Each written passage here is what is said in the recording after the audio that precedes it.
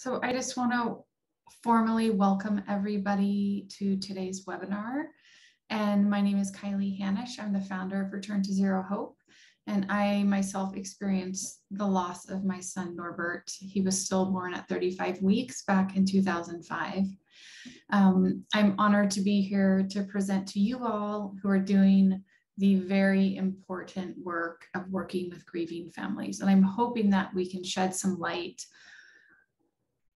that will help you increase your confidence when working with grieving families. So I'm going to go ahead and just share my screen now.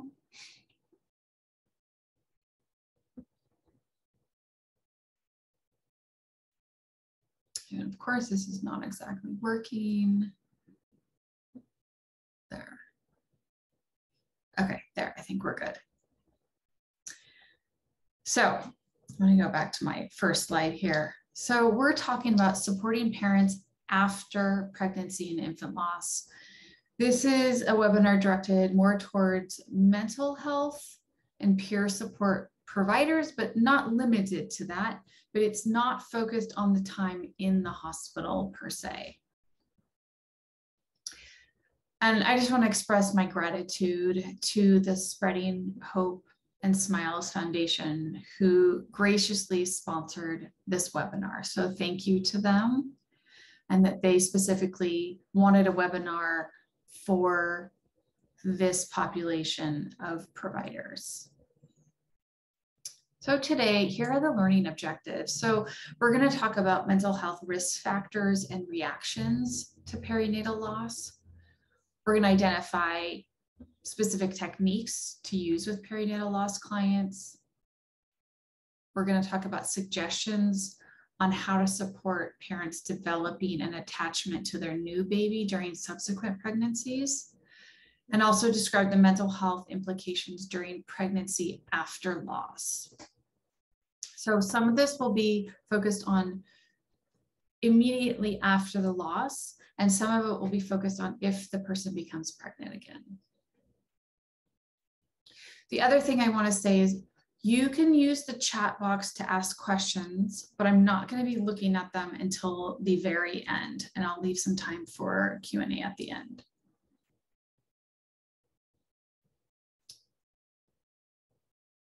So just to go over the different types of perinatal loss. When we say perinatal loss, what's included in this? And most of these seem pretty evident. I just want to highlight the termination for medical reasons, making sure that you're including that when you refer to perinatal loss. When someone receives a diagnosis that's life-limiting or fatal to their baby, or there's a diagnosis that threatens the mother's health, they may need to end a wanted pregnancy, but this is equally as distressing as these other situations. And even though it seems like there's a decision, there's often not really a real decision, like something is wrong and their baby or the mother is not going to live. So just making sure that when we're saying pregnancy and infant loss, that we're including termination for medical reasons. So I want to start by saying it's really important to validate all losses. And it doesn't matter how long a woman is pregnant, right? That sometimes we will overlook miscarriage. And with a pregnancy, we know that parents start attaching to the baby when they become pregnant, right?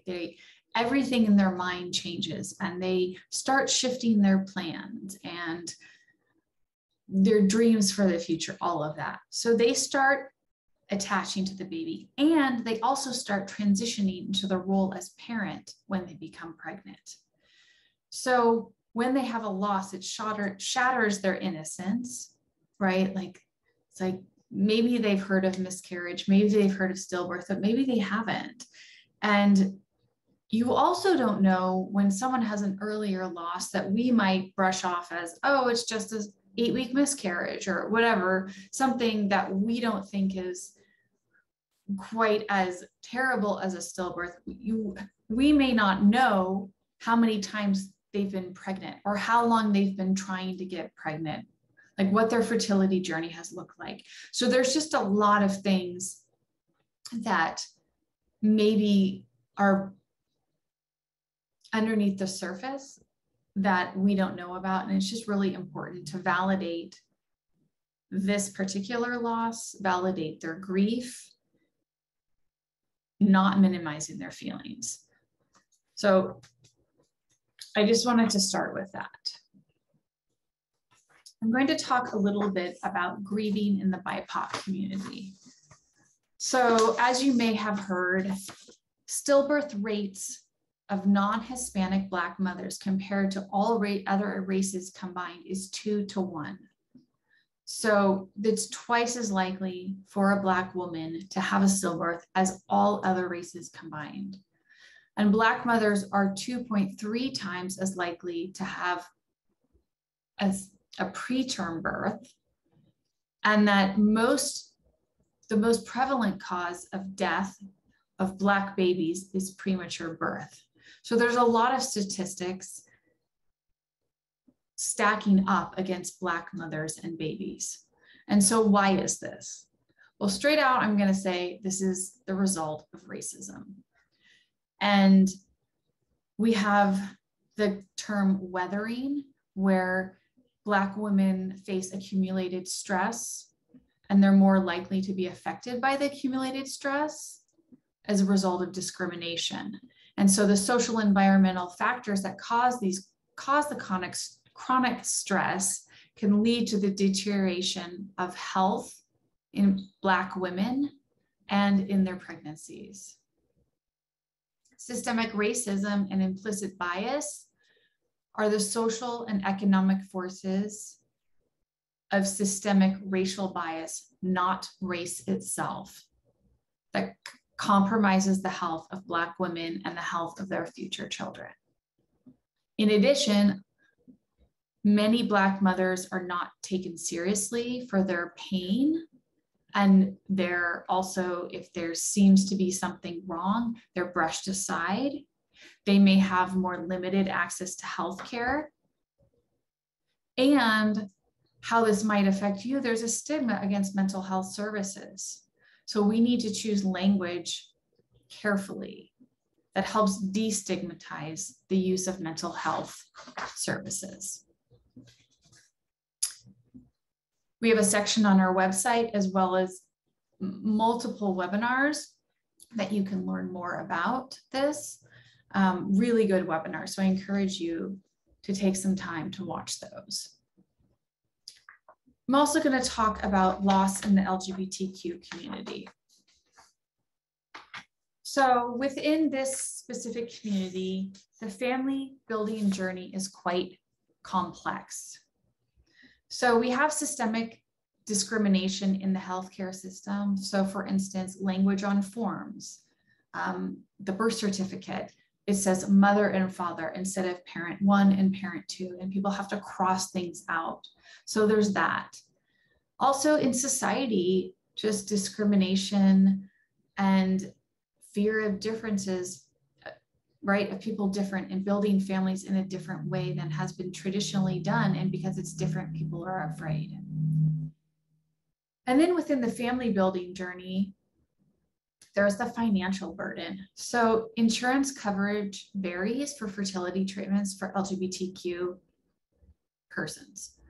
And there's the potential to have to pay a lot of money out of pocket. Additionally, there are many types of losses. So we tend to think of losses as miscarriage, stillbirth, infant death, termination for medical reasons. In addition, though, if you're looking at the fertility journey, there is the loss of many things, but for example, a failed egg retrieval, failed IUI, failed IVF, multiple of these. And the compounding of these losses makes it even more difficult. And then there's a lack of support for non-gestational parents. So as we know, parents have different experiences when a baby dies, but they're both valid and real. The partners, the non-gestational parent partners, their grief can be delayed because they're the one holding things together. They're communicating with other people, their family, their friends, and their grief often goes unacknowledged. So it's like they're not really given permission to grieve, and they're holding everything together, and so their grief can be delayed. They need their own support. So when you're working with families, making sure that the partner is being asked how they're doing, and that anything you offer to the birthing parent, you're also offering to the partner as well. We have a section on our website devoted to losses in the LGBTQ community. We have a webinar up there, and we're hoping to build more on that. So I encourage you to take a look at that as well if you're interested in learning more.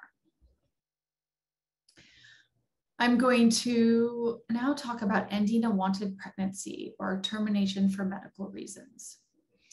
So in this specific situation, there is a stigma against abortion in our country. And so people feel that, and they may have legal barriers to terminating a pregnancy, which adds even more stress to a very, very challenging situation. They may have to travel for a procedure. They may have to go to an abortion clinic if their doctor is not able or willing to perform the procedure. So that exists. That's kind of what's going on in society. The parents, there's this false illusion, as I mentioned before, of making a decision, that you're not really making a decision, that you're choosing pain for yourself over pain for your baby. And the services available really vary. You know, from what I've been learning, it's like it depends on the type of procedure you want may not be what you're able to have. And this depends on insurance coverage. What is the insurance willing to cover? What about your provider? What about the hospital? They may not cover these services. There's time limitations per state.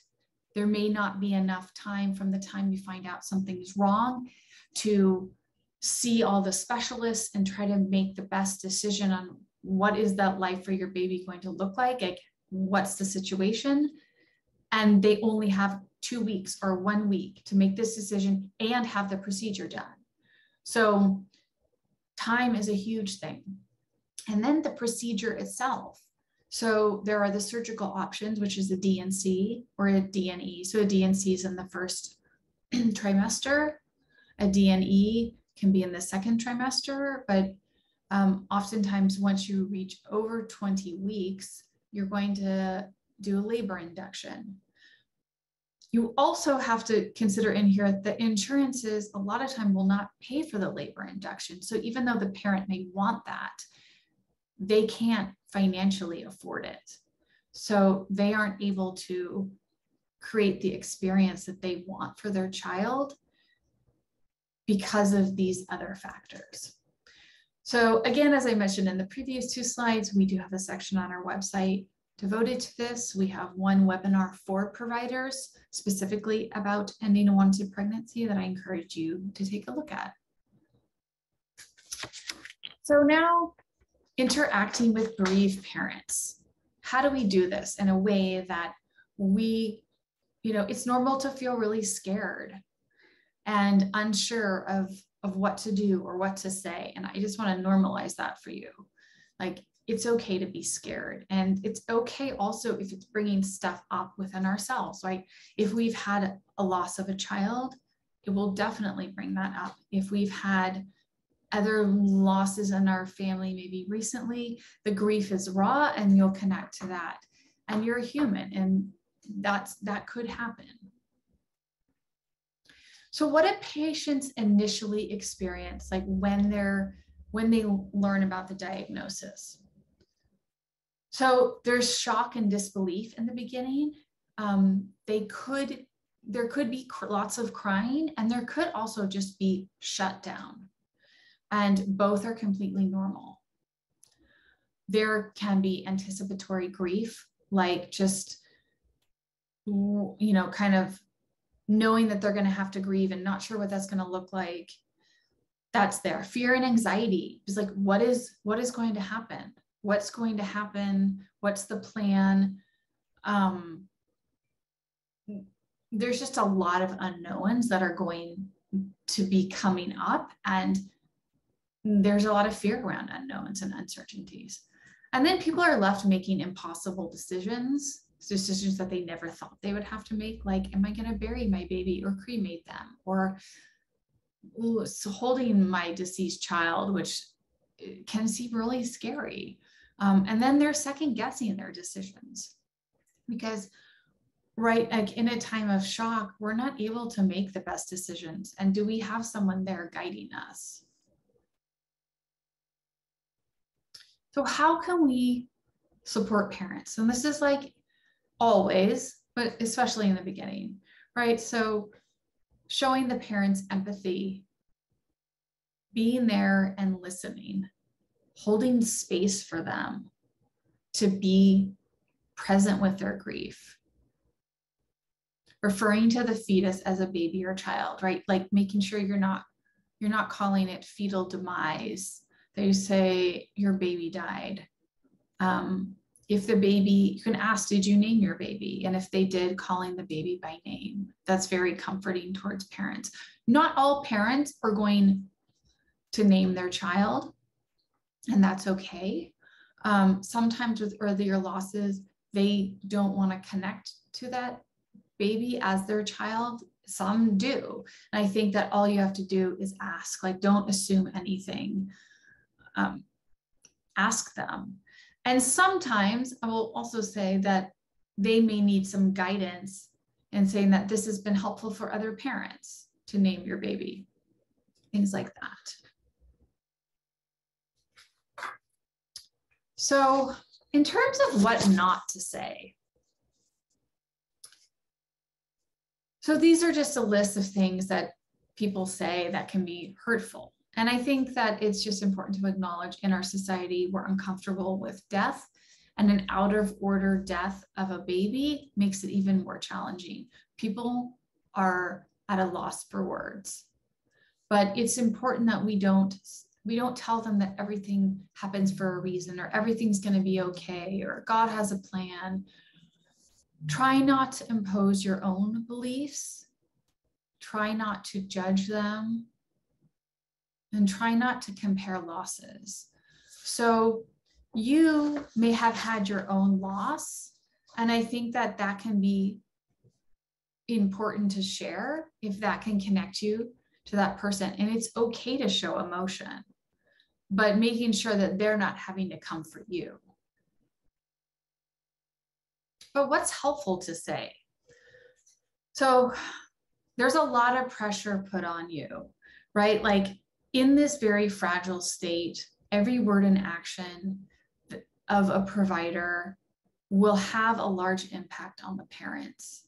And so just being really mindful of what you're saying, coming into it with like an open heart, and practicing ahead of time, like, what can I say?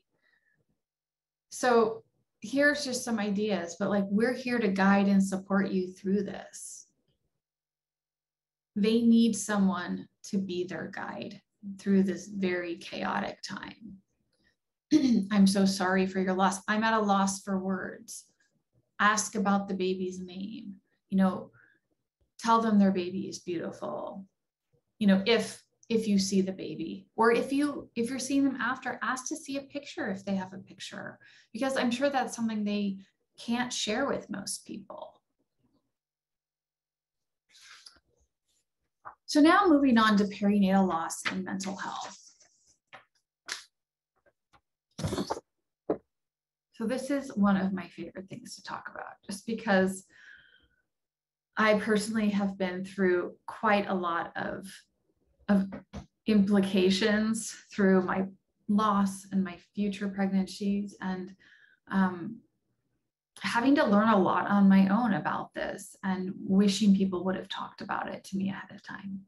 So mental health after loss is complex. So we have grief, of course, right? Like someone has died, but this is an out of order death. And so there's often trauma to be associated with it. So nothing's wrong with grief per se. Like grief is normal and to be expected. And it has its own journey, and there's no right or wrong way to do it. But then you add trauma in there. And bereaved parents have seven times more likely to experience symptoms of PTSD than non-bereaved parents. So the trauma piece is very, very real. And then postpartum mood and anxiety disorders. So what that is, 1 in 5 women are at risk of developing some kind of postpartum mental health complication after a live birth. But in this case, there has been a birth of some kind, and all the body and hormonal changes are happening, but there's not a live baby. But postpartum is very real. And so you're adding grief and trauma in with that. Like there's just a lot that can come up. And there's other risk factors too, but these are just things that to be aware of if they're all happening. And for example, bereaved parents are 4 times as likely to develop symptoms of depression as non-bereaved parents, right? So it just puts bereaved parents in a much higher category and chance of developing some kind of mental health complication. These are some common themes among bereaved parents. And if you're working with bereaved parents, you've probably heard them, but right, the number one thing I hear is feeling alone and isolated, and that people come to support groups and seeking out that community because they feel like they're the only one who's been through this, and they feel just like they don't fit in. So that's very real. There's a lot of kind of self-blame, feel that their bodies have failed them, a lot of shame and guilt, right? Because if the mother is the one who carried the baby, sometimes there's a feeling like in her circles that it was her fault, that she did something. And most of the time she didn't. There can be anger towards health providers and avoidance of health providers. So sometimes parents will choose not to go back to the same provider because they don't want to associate a new pregnancy with the loss. And then sometimes they will go to the same provider so they don't have to explain everything. It just depends. And we do know that loss in general, like this type of loss, changes relationships with your spouse, your partner, your family, and your friends. Like they will be drastically changed, and this is normal. Okay, so speaking of trauma, what are typical trauma symptoms? So here we can just go over some of these. You can glance through them.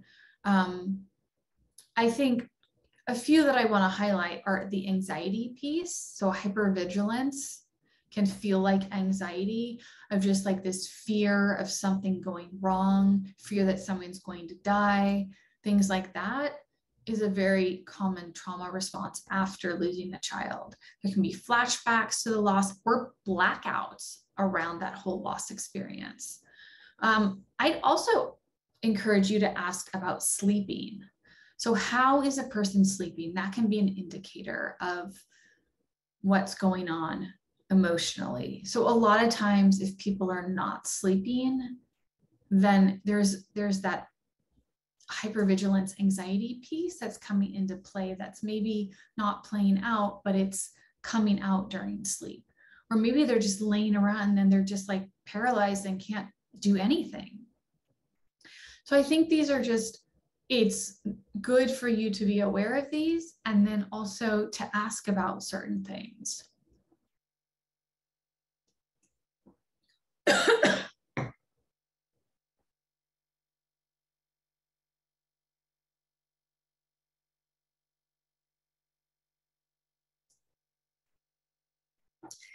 Excuse me. Okay, looking at suicidal thinking and perinatal loss. So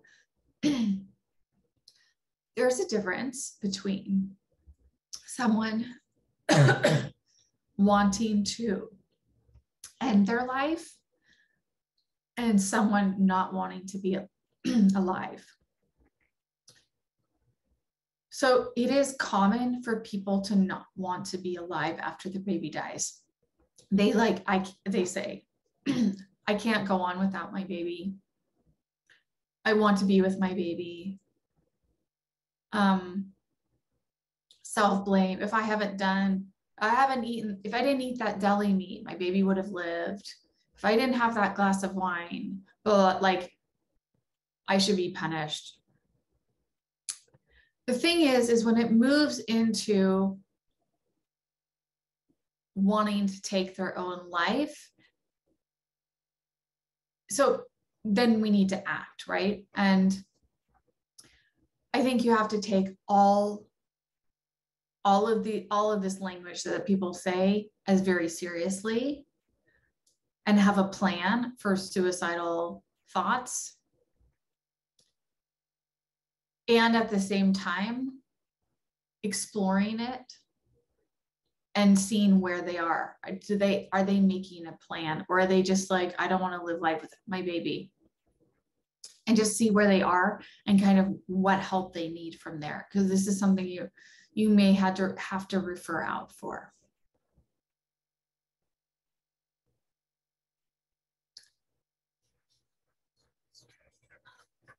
I'd like to touch on fathers and partners as well.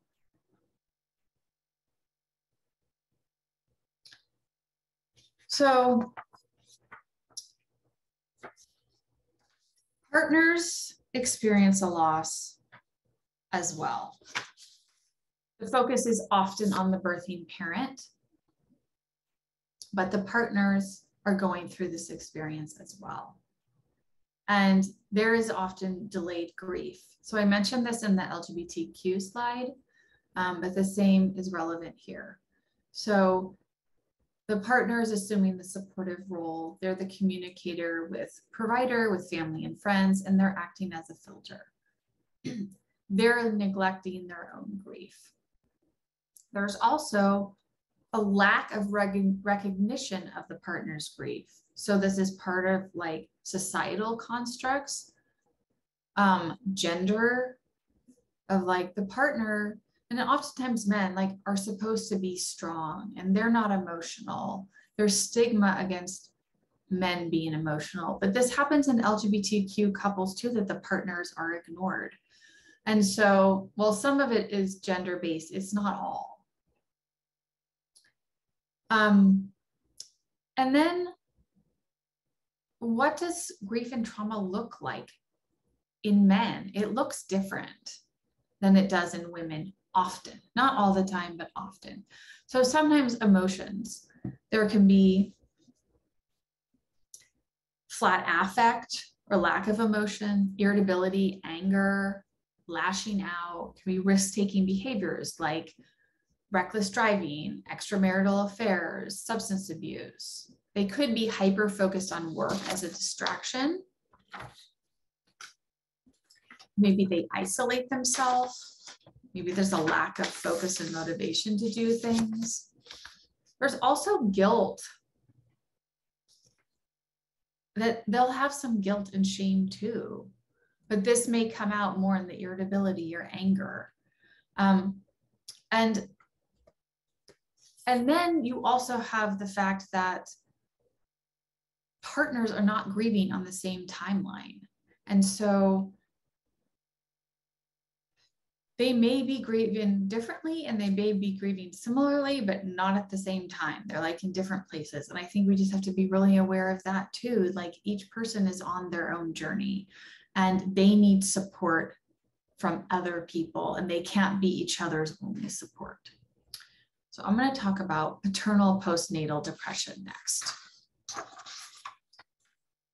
So with this, what is it? So have you heard of it or not? It is a real thing here. And so paternal postnatal depression happens with live births and also in stillbirths or infant deaths, right? So it's about 3 to 6 months postpartum when this flares up in fathers. And the first year paternal postnatal depression rates in the United States are up to 25% of men. So that's 1 in 4 men potentially could encounter this. You know, with birth loss or birth trauma, men have the same risk of developing PTSD as their partners. Okay, so we need to pay attention to this. And fathers are often ignored. And so with this, we need to be asking about the partners and not only the birthing parent. What are risk factors? Risk factors are maternal depression is the #1 risk factor for postnatal depression in fathers. And when this is the case, the rate is between 25 and 50%. And if you look at parents with a NICU stay, up to 33% of men experience PTSD and 36% of men experience depression. So mental health concerns in fathers when there's birth trauma or loss is very real. It's underdiagnosed, mostly because the pre and postnatal care is geared towards the mother-baby dyad. And there's also a low self-report due to stigma attached to mental health and mood disorders. And there's also unawareness of this. Like, people aren't aware that this is a thing. And so we need to be talking about it and educating parents during the prenatal period. So what are symptoms? So similarly to trauma symptoms, it looks like increased anger and irritability, increased substance abuse. Maybe there's violent behavior going on, isolation from friends and family, increased stress, impulsiveness, as I mentioned before, right? Like they're escaping into work, risk-taking behavior, those type of things.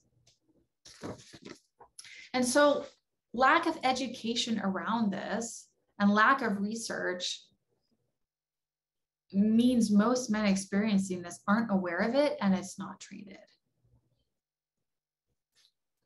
So what is the impact of loss on relationships?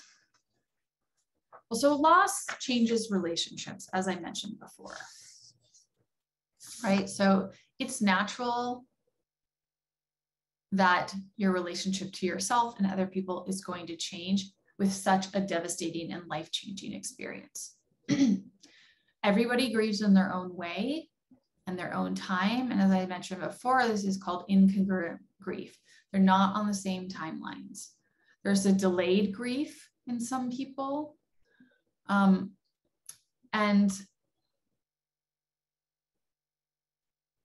we can generalize a little bit and say men tend to think or do grief and women tend to feel their way.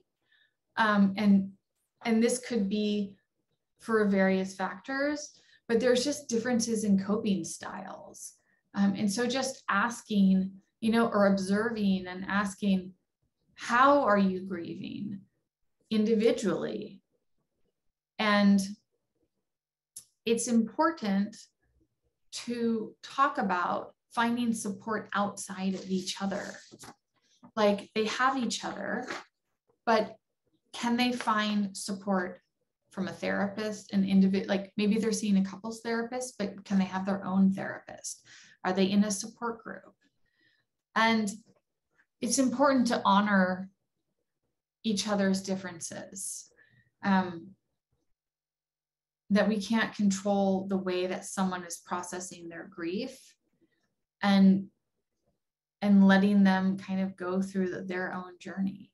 And then I would say, like, ask about intimacy. Like, how has this impacted the couple's intimacy? And sometimes it will bring couples together and sometimes it will pull them apart. And so just having that be a topic of conversation as well, to normalize that both could happen, and bringing it out into the open. And so, like, as I said before, the importance of finding support outside of each other, honoring your differences. And it's not your job to fix, it's not the bereaved parent's job to fix their partner. They need to worry about themselves when they're in that total survival mode. And of course, they're going to be there for each other, but how can their own support systems help them come back to themselves, right? Before that they can come back to each other.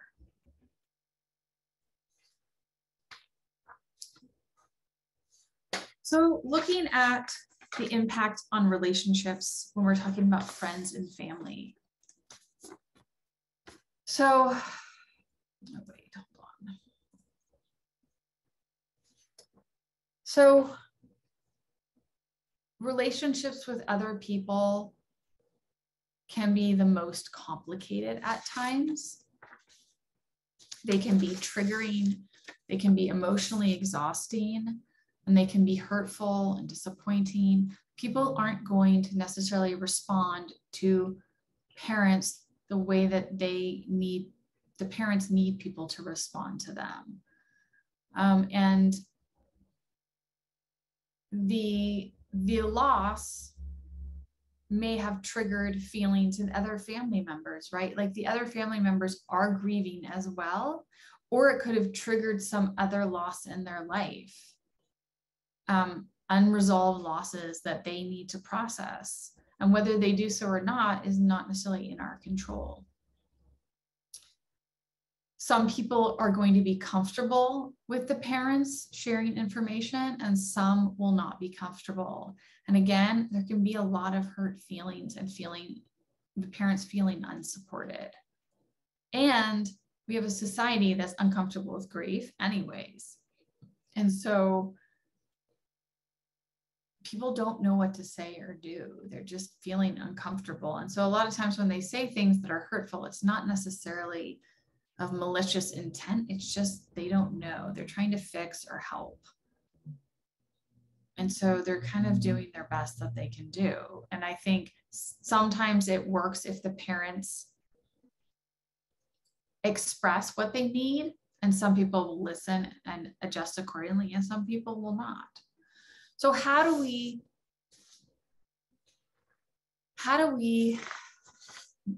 deal with this, really? So some suggestions when working with parents are, number one, help them to prioritize where does the energy go, right? A grieving parent has very limited reserves of energy, and help them pay attention to who is feeding them and who's depleting them. Who can they spend time with and who cannot they spend time with? And sometimes this is setting these boundaries are temporary until they're feeling better and have more capacity. And sometimes relationships do change forever and you lose friends. And that is a normal part of this.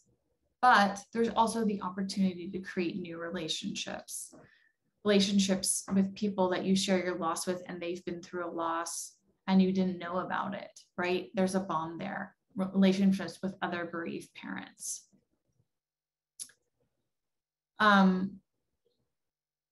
Also just trying to help people let go of expectations of others, which is really, really hard. But people are going to let parents down. It's going to happen. And so helping the parents understand that it's not about them, right? It's not about them. It's about the other person. And at the same time, holding space for their feelings and letting them feel sad. But they're not responsible for how other people feel or act. And I know that's really hard, especially when you're in such a tender state. Again, like it's a hard place to be. So navigating life after loss, what is helpful? Okay, so most of these, You're going to know because you're doing the work, right? Social support of family and friends. Support groups for bereaved parents, very helpful in finding community with other bereaved parents. Movement. We know that grief and trauma are stored in the body, and so movement is one way to kind of get that energy unstuck, to move it. Being in nature is very healing. So can we get outside of where we are into nature with trees and water and animals, that type of stuff, to really connect us to earth, to ground us. Ongoing bonds with the deceased child. So this will work for some people and not for others. But if the parent is open to it, the idea that there are continued bonds that last beyond the physical lifetime, that they can have a connection with their deceased child, and helping them to figure out what that looks like for them. How are they going to parent their child who's not here with them in person? And then as time goes on, creating meaning. How do you create meaning out of this really devastating experience that's happened? And making your child's life, doing something for somebody else to make your child's life not in vain. And then ritual, like the ritual of visiting the cemetery. Maybe it's lighting a candle, doing something on an annual basis, something like that. Those things can be helpful as well.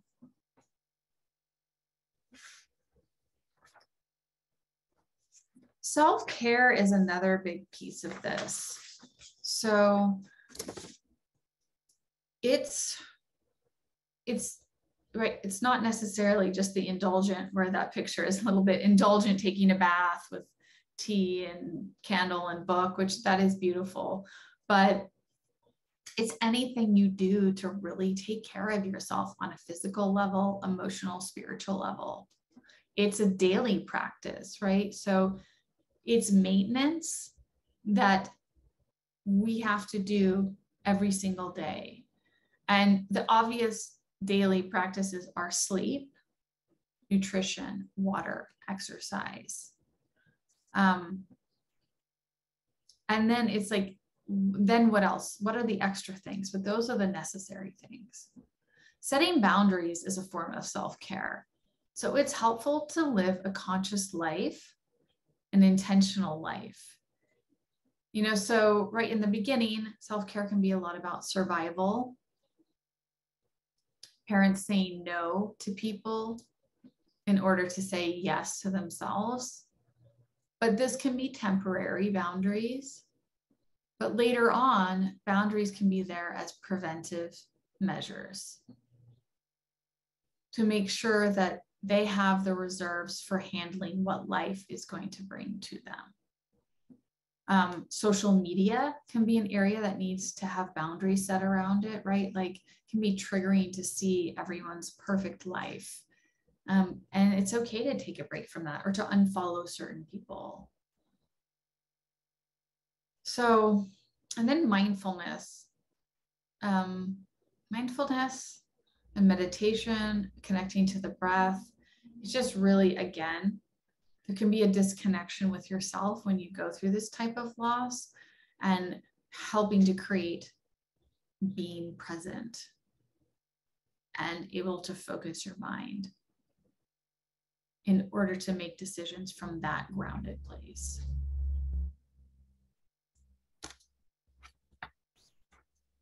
So I mentioned this a little bit before, continuing bonds.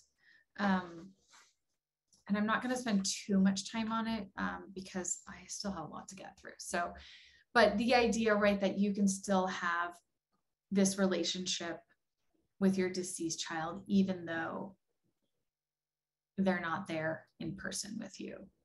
And I'm not sure who of you have heard about this, but fetal microchimerism is this really amazing concept of the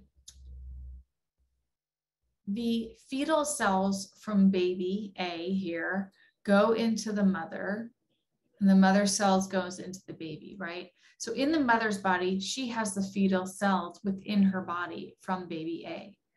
And then she goes on to have baby B, and cells from baby A and the mother are in baby B, and cells from baby B are in the mother. So the mother, each mother will have cells from her babies within her. So even if the baby has died, there's that comfort that the baby's cells are within that mother's body. Creating connections to baby. So these are just some ideas of ways parents can connect to their child, because this is something that can be really new to people, that people need guidance on what is seen as normal and has been helpful to other parents. So we have a section on our website for you to read more of these. These are just some ideas that people tend to engage in, but there's a lot of different ways, and it's really individual to the person, to the parents, what they want to do.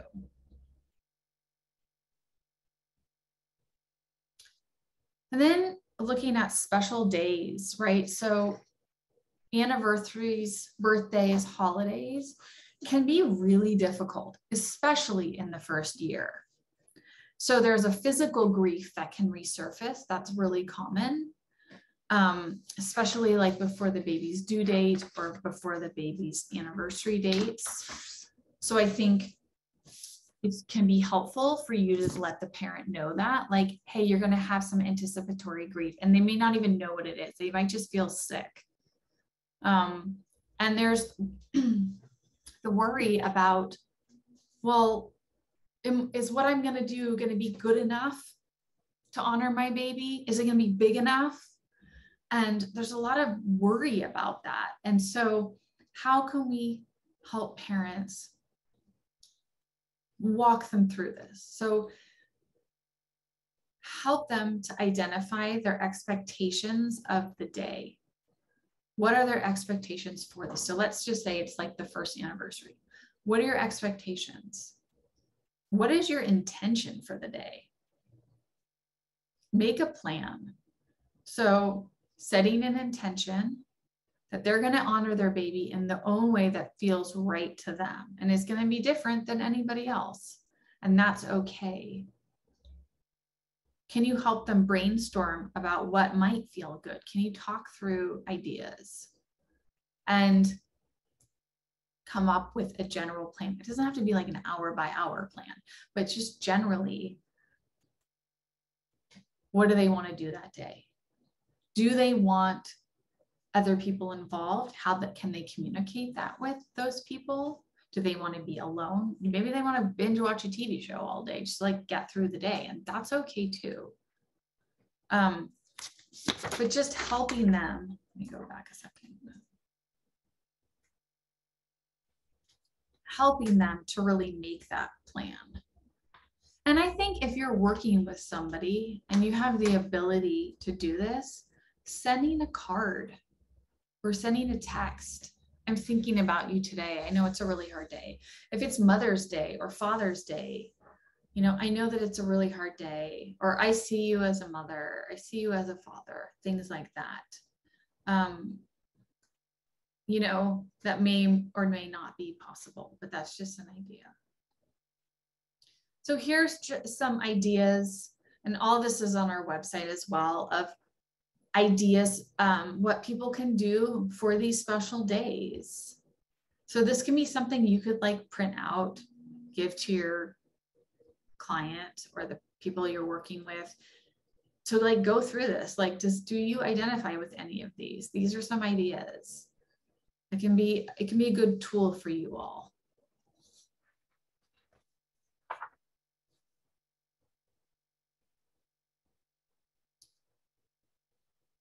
I'm going to now talk a little bit about pregnancy after loss.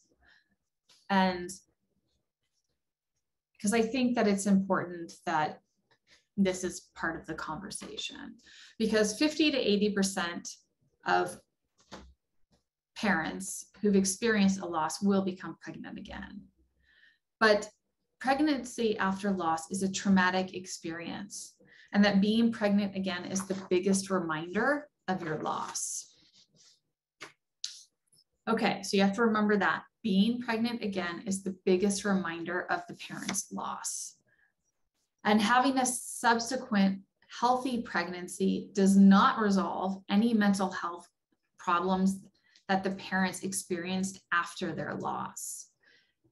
Rather, having the loss is a risk factor for developing mental health complications. Okay, so the new baby is not going to solve all problems. The pregnancy itself is a time of complex emotions. So there is the fear and anxiety about being pregnant again, the fear of losing your baby. And at the same time, there is maybe some hope and some excitement for bringing a live baby into this world. But that baby will never replace the baby that has died. And so parents who are pregnant again have to hold both of these emotions at the same time, right? Grief and attachment. And it can be really hard for parents to form attachment to subsequent children during pregnancy, after pregnancy. There could be denial of the pregnancy because they're afraid to lose the baby again. And there could be parents feel responsible for being sad in order to not forget about their deceased child. And there's a lot of like feeling guilt over the baby who's died, not wanting to get attached to the baby who's coming because of fear of loss. So these are just really real parts of pregnancy after loss. And they're all normal. They're all normal parts of it. So here, loss as a risk factor. So I mentioned that before. Loss is a risk factor for mental health complications in subsequent pregnancies, right? So it could lead to poor fetal outcomes during subsequent pregnancies. It can negatively affect attachment to the subsequent child.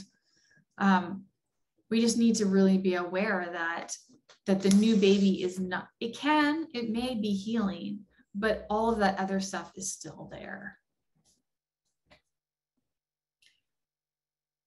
And just some statistics about stillbirth and subsequent pregnancies. So there's significantly more depression in the third trimester during subsequent pregnancies. There's higher anxiety for pregnancies that occur within a year of stillbirth.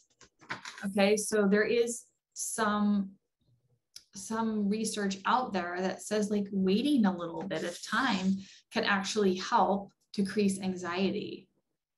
And 21% of women reported PTSD symptoms in the third trimester in subsequent pregnancies. So this is very, very real, and we just need to be aware of this and normalize it for them and help give them tools to work through it.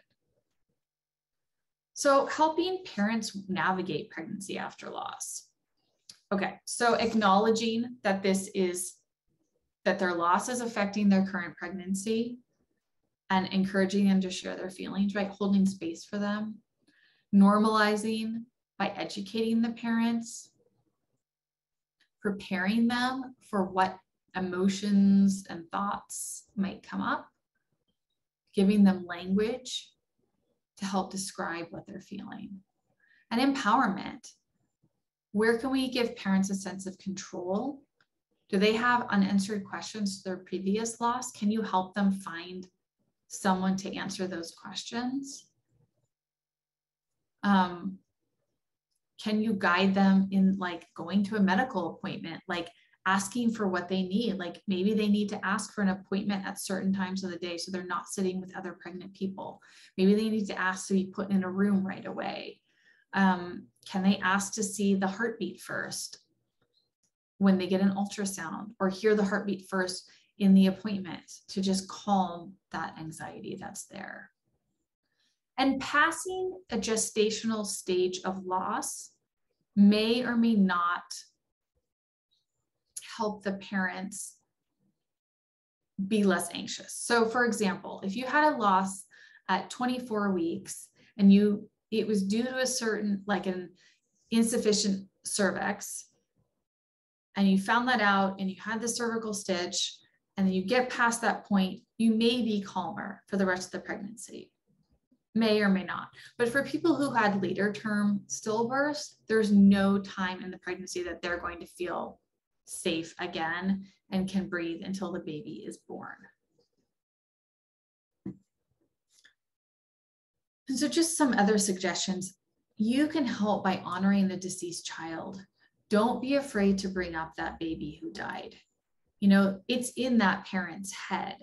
So calling that baby by name, knowing if there's anniversary dates that are coming up that you can bring up and kind of honor the child that way. Allowing the parent to process unresolved grief. Like that's still going to be happening this time. Facilitating the connection to the baby that died. Like you can help with that.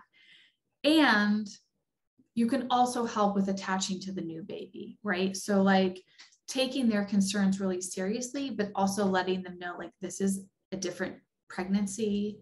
This is a different baby. Can you link the baby, the new baby, to the other baby who passed away as siblings? So just some ideas on things you can do here. Just going on.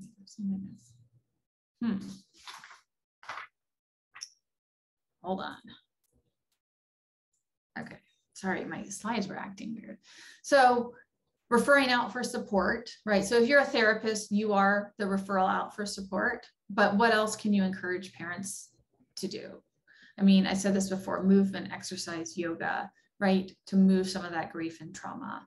Support groups for bereaved parents, for pregnancy after loss, for parenting after loss can be very, very helpful.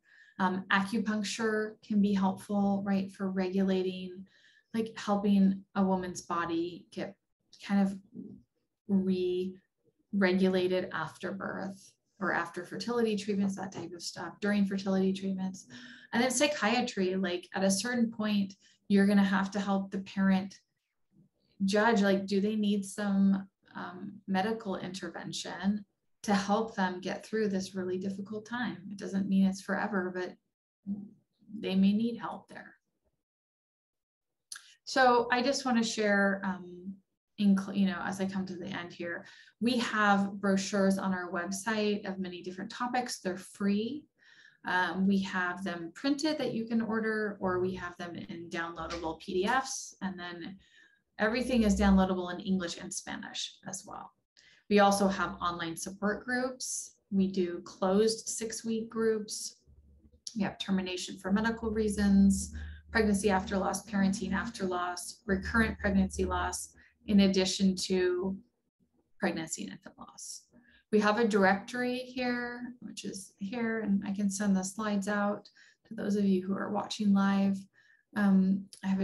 We have a directory that has the therapists, support groups, psychiatrists, and other support organizations.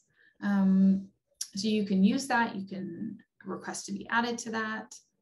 We have a section for pregnancy after loss. We have a providers page, which includes a monthly consultation group for providers, where it can be peer support providers, mental health providers, to bring your cases and receive some guidance and support. And then we have a whole webinar library other than what's here. What we're talking about today, we have other webinars, as I mentioned, and they're all free for you to watch. And that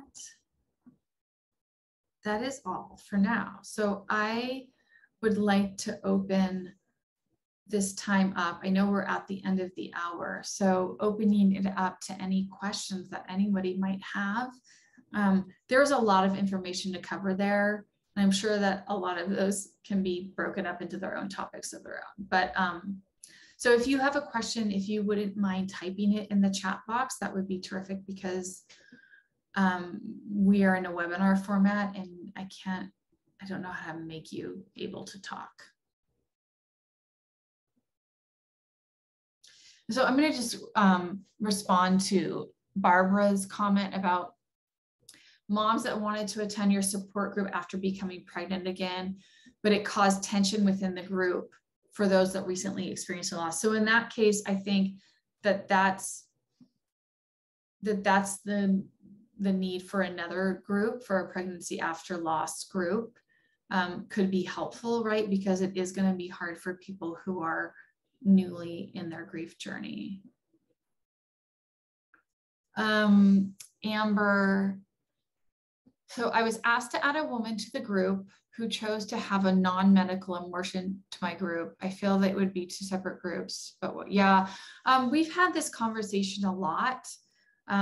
We, at least at Return to Zero, agree that if it's a non-medical abortion, that our space is not the right space for that person. But those people need support. It's just, those are not the people we're supporting. There's a group out there called Exhale that could be helpful. And I don't know if anyone's at their computer and can look Exhale up, they can put that in the chat box, a link to that group. Sarah, for sleep disturbances, do you have any suggestions for helping folks distinguish if it's trauma related or possibly an onset of a perinatal mood disorder? I don't know that.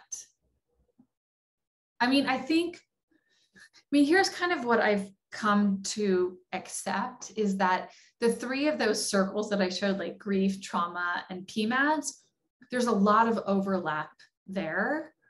And it's really hard to flesh out what's what. And so I think that a psychiatrist may be helpful in just, if you've tried all other things, right? Like, because you want to try the non-medical interventions first, like acupuncture or calming herbs or CBD oil or stuff like that. But like sometimes you need something strong. So I don't know if it's even possible to tease those two things out. And I know that's not the answer that you were looking for. But we could ask, I felt like I've talked this over with Elise Springer too, and she kind of feels the same, but we could ask her in our consult group next Friday too. Okay, Kelly Lockwood, thank you. But you just, hold on.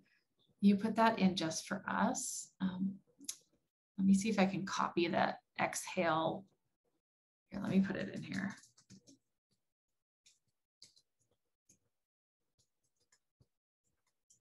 Okay, there.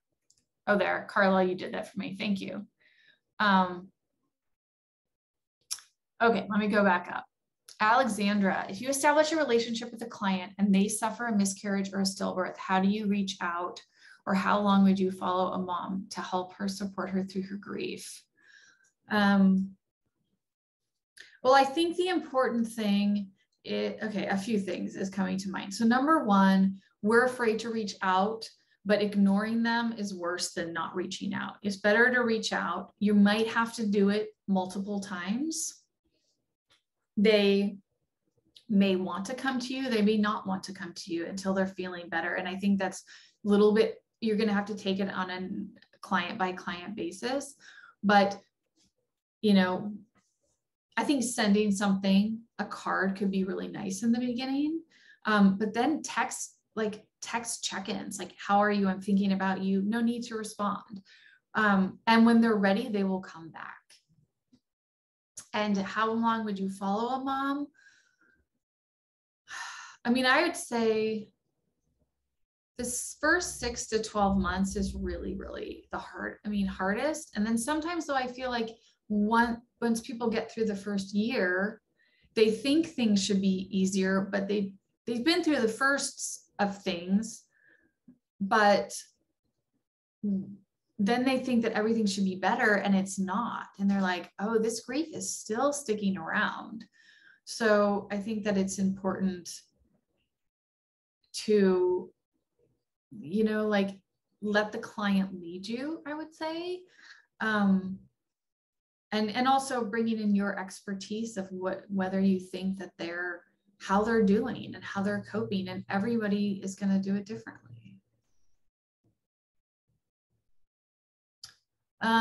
Okay, so it seems that PSI partnered with Exhale to do a virtual support group.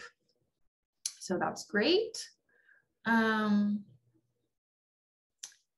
Okay, so if a mom knows that you have access to her medical chart and you reach out to her about miscarriage or stillbirth, do you think, oh, well, okay, so she's asking if you have access to her medical chart, but the client didn't tell you themselves, would it seem to be an invasion of privacy? Well, so what does HIPAA say about that? Does anybody else know? I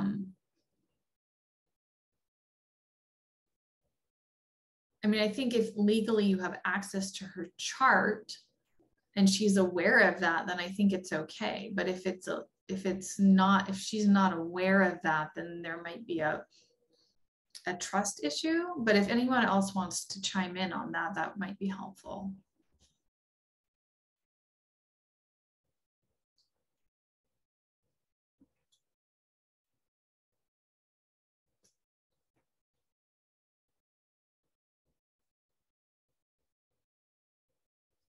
I mean, I personally, like from my perspective, if I had or when I had my stillbirth, if someone I've been seeing learned about it, like I would want that person to call me. But I think that you can reach out in a gentle manner and they could ignore you or not respond if they're not feeling that way. I mean, I think it's a very lonely time, and the support we can offer is very important to them.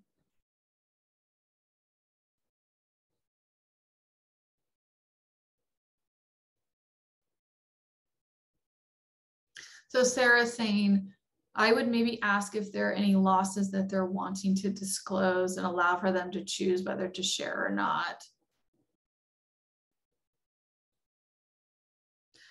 I mean, so some of it's going to depend on your relationship with this person. Like, are you seeing them regularly? And I think Alexandra, if you'd like to talk more about this, you can come next Friday, 9 a.m. Pacific, to our providers consultation group if you want to have further clarification around this. It's a little bit hard with me just talking. We don't hear everyone else's voices. Does anyone have any other questions they want to bring up? I will send out a link to the recording as well as the slide deck, and just be sure to use our website for any resources that you might need. So thank you for joining us. I'm going to stop the recording now.